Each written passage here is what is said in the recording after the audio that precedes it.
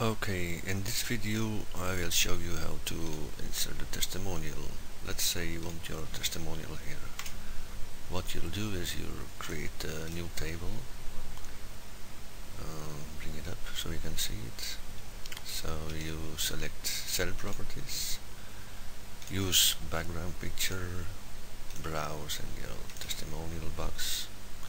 There you pick the testimonial box that you want to use. Let's take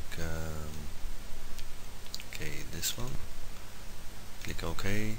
There it is. You see it's a bit too big, so we make it smaller so it fits nicely in the table.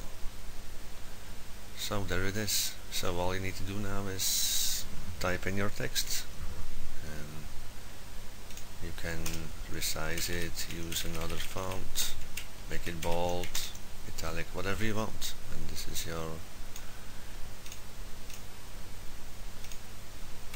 testimonial. How it looks in your preview. Here it is. That's it. Thanks for watching.